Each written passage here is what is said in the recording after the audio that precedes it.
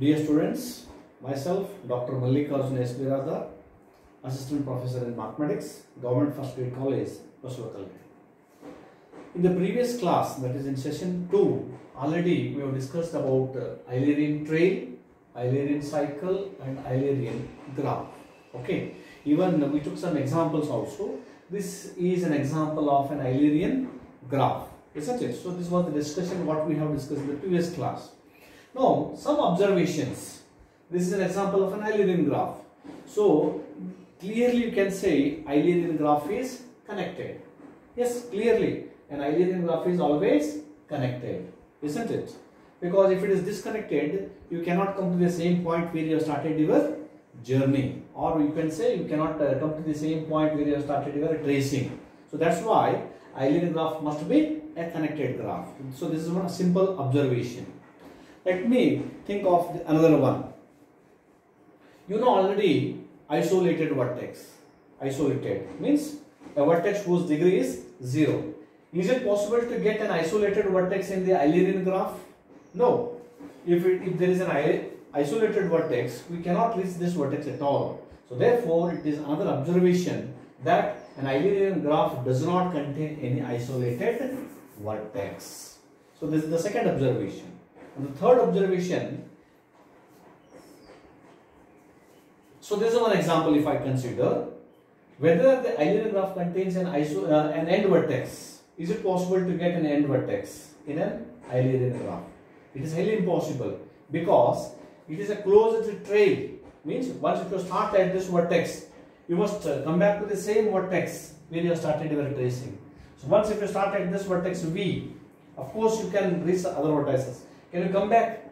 No, it is not possible because once if you trace this edge repetition is not allowed. So that's why it is not possible. So therefore, there should not be any end vertex in the eulerian graph. So therefore, what are the three observations? Eulerian graph is always connected. Eulerian graph does not contain any isolated vertex. Similarly, an eulerian graph does not contain an end vertex. What do you mean by end vertex? Whose degree is 1. Okay, so these are the few observations. Okay, now we are going to discuss the third session. So third session, before going for the characterizations of the eulerian graph, it is better to consider one more session so that we understand the concepts very clearly by considering some more examples. So the topic of today's talk is examples on eulerian trail, eulerian cycle and eulerian graph. Okay, so let me consider some more examples on. Okay, give one example of an eulerian trail. If this is the question, give one example of an eulerian trail. If it is a question, what you are going to do? Give an example of an eulerian trail. Okay, give an example of an eulerian trail. Of course, you can give any example of your choice. It's not compulsory to consider the same graph which I am going to draw. Okay, you can consider any graph of your choice. So I am going to consider this as an example.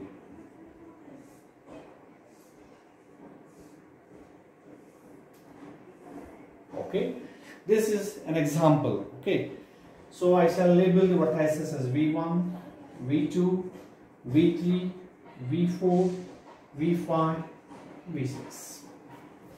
Right?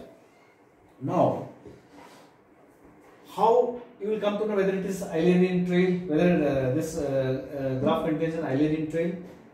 Okay, so we start at V1. Okay, then we reach at V2, V3, okay, V4. Next, again you may reach at V1 because repetition of vertex is allowed. Next V6, V5, next V4. Okay, because already I have traced this edge. So we have started at V1, ended at V4. So you can say it is V1, V4, an eulerian trail containing V1, V4 as starting and ending point. Eulerian trail, which starts at V1 and ends at V4. So how to give or how to write the sequence? So you can write in this way. We have started at V1. Next, we have reached the edge, or we have traced the edge V1, V6. Next, we have reached that V6. Then you can consider V5, V6, sorry, V6, V5, and we have reached the vertex V5. Next, we have to consider the, okay, this is another way. Okay, doesn't matter. In this way also you can consider. Doesn't matter. Okay, doesn't matter. First I said like this, or you can trace in this way also. Doesn't matter. So next we have reached at V5. Next you can consider V5, V6, sorry, V4. Then we have reached that V4. Then you may consider which one? This one you may consider like this. Next it is V4, V1. Next we have reached that V1. Next you may consider like this, V1, V2. Then we have reached that V2. Next V2, V3. V2, V3. Next we have reached that V3. Then V3, V4. V3, V4. And we have reached that V4. So this is an Eulerian trail. If it is asked to write this Eulerian trail, or if it asks to specify the Eulerian trail in this graph, so in this way you have to write. Or instead of writing V1, V6, you may label the edges as E1, or you may label this as E2. That is also possible. Okay, E1, E2, like that, so you can write if you want to save your time, or you can write in this way also. Okay, so this is how we have identified an Eulerian trail in this graph. So therefore, this is an Eulerian trail. Okay. Now, if you observe properly, what would be the characterization of an Eulerian trail? That we are going to discuss after some time in the next coming sessions. But let me ask, it is for the curiosity. If you observe properly, the degree of every vertex, then you will come to know one characterization of an Eulerian trail. This graph theory always makes you to think something.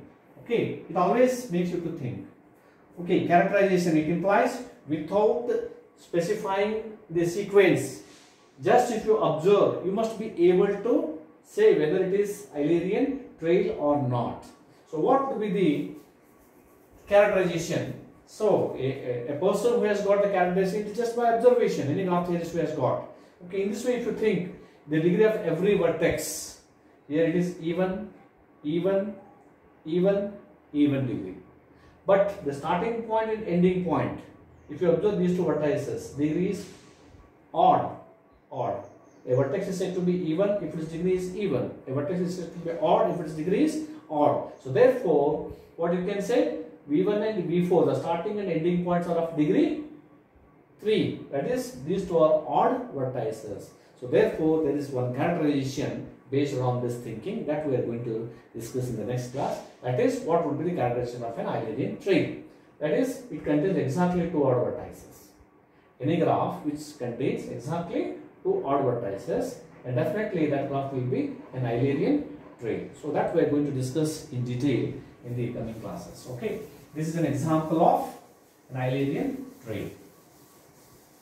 Now consider another example for Eulerian cycle. So what would be the example of an Eulerian cycle? Some other examples. Okay, the second question, I think that was the first one. Give an example of an Eulerian cycle. Okay, you can give an example of an Eulerian cycle according to your choice. Let me consider one example.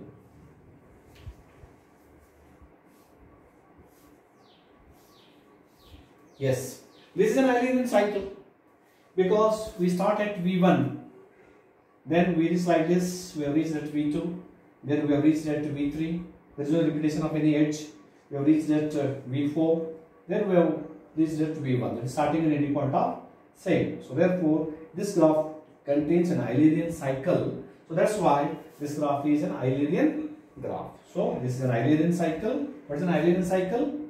Eulerian cycle. You have to specify like this. Eulerian cycle. So that is V1 eulerian cycle. So we start at V1, right?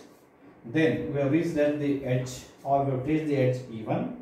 Then we have reached the vertex V2. Then we have traced the edge E2. Then we have reached the vertex V3. Okay. Then we have traced the edge E3.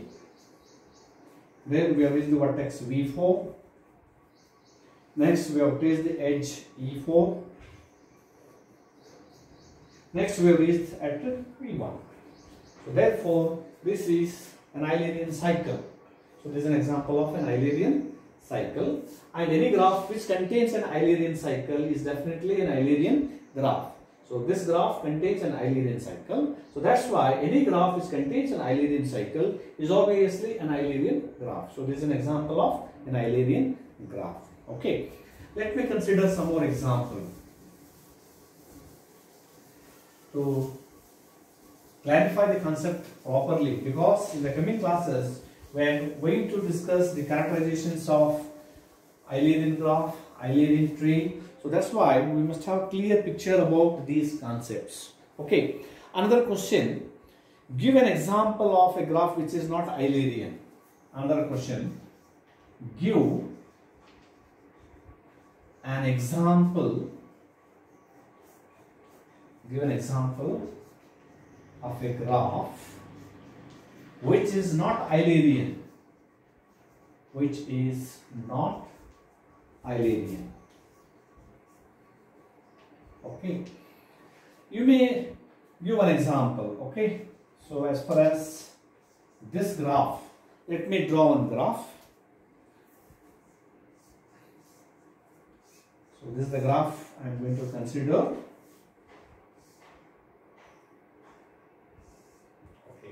I have considered one example. Okay.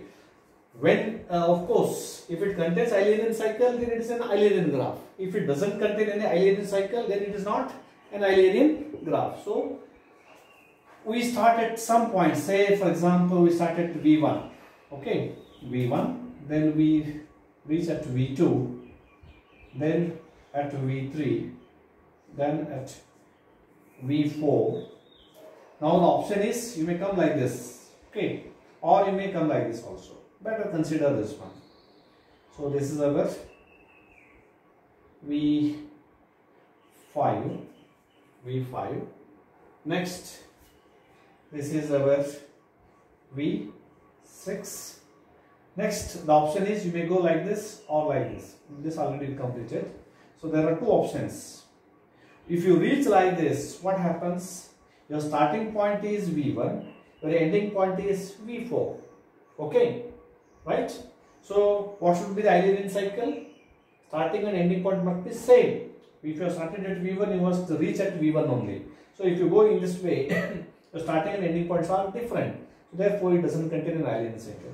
If you try to come in this way, of course, the starting point and ending points are same, but this edge you are not at all considered. So, when you say it is an eulerian cycle, a closed trail containing all cycles of all edges of the graph. A closed trail containing all edges of the graph is called eulerian cycle. Of course, you have started at V1 and ended at V1, but this edge you are not traced. It implies you have not considered all edges of the graph. So therefore, this graph doesn't contain eulerian cycle. There is no eulerian cycle at all. So therefore, this graph is not an eulerian graph. Is it clear? I hope you have understood this. So this is an example of in which it doesn't contain an eulerian cycle. That's why it is not an eulerian graph. Let me consider another example. Okay. Find an eulerian graph. Find an eulerian graph eulerian graph with 6 vertices and 9 edges. With 6 vertices and 9 edges. Okay. So you may try to draw a graph which is an eulerian graph. It must contain 6 vertices and 9 edges. You may try to draw this graph. Everyone may try. Of course, I will try to draw a graph containing 6 vertices. Let me take 6 vertices first. 1, 2, 3, 4, 5. 1, 2, 3, 4, 5, 6. Okay. Of course, it is an eulerian graph with 6 vertices. It is an eulerian graph with the 6 vertices. 1, 2, 3, 4, 5, 6. But how about the edges? Edges are 1, 2, 3, 4, 5. Of course, if you start at this point, 1, 2, 3, 4, 5, 6. It is an eulerian graph with 6 vertices, but edges are only 6. But we need an eulerian graph with 6 vertices and 9 edges. So you need to add 3 more edges. So what to do? I may add one more edge like this. Then I may add one more edge like this. Like this. Now, according to me, it is an eulerian graph with 6 vertices and 9 edges. Just verify whether it is right or wrong. Okay. So I start at this vertex. Okay, say V1. Then we have considered this edge. We have reached V2. Next V3. Next V4. Next there is an option. You may go like this or like this also. Or like this also. Any one option you can choose. Okay. We have reached at V2, no problem. Vertex repetition is allowed. Only edge should not be repeated and no edges neglected. You have to consider all the edges. So like this. Okay. Next like this. Next we may come back like this. Okay. So this is our say V5. Next you may this V6. Then the last option like this. So therefore we have started at V1 and we have ended at V1. So it is a closed trail containing all edges of the graph. So therefore this graph contains an eulerian cycle. So that's why it is an eulerian graph. And if you count the number of vertices and edges, there are 6 vertices and 9 edges. So this is simple example for the question with 6 vertices and 9 edges. Okay, let me consider another example. Okay, one more thing. Already we have considered many examples on eulerian graph. So next in the next class we are going to discuss one characterization, very important characterization. See, characterization, it implies a graph theorist who has got that result just by observation, or if you think in a proper way, you may be able to get a characterization. So far we have considered so many examples on eulerian graph. Even if you observe properly, degree of every vertex. As I said previous, this is one example of an eulerian graph. Okay, this is one example of an eulerian graph. Say it is Z1. This is another example of an eulerian graph which we have considered in the previous class. I think I don't know whether this is the graph or not. Yeah, I think so. I think so. Okay. Or you may consider, no, that doesn't matter. Okay. Like this. Any other possibilities?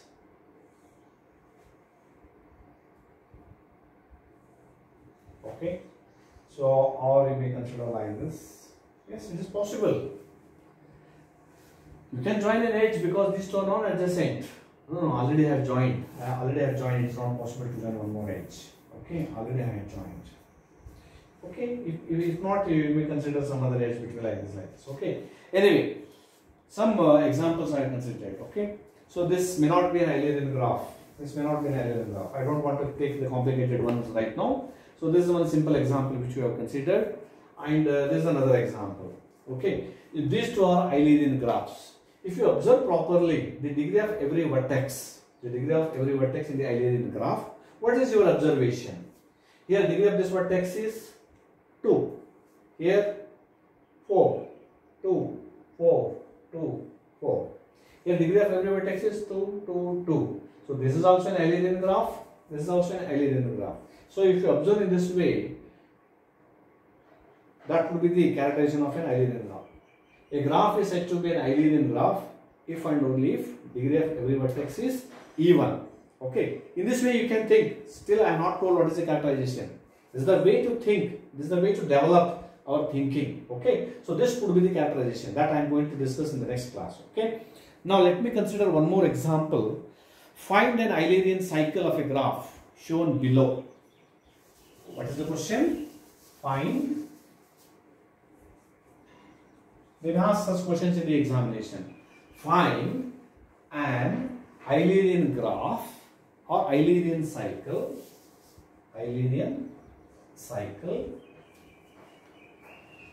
of the graph G shown below. Of the graph G shown below.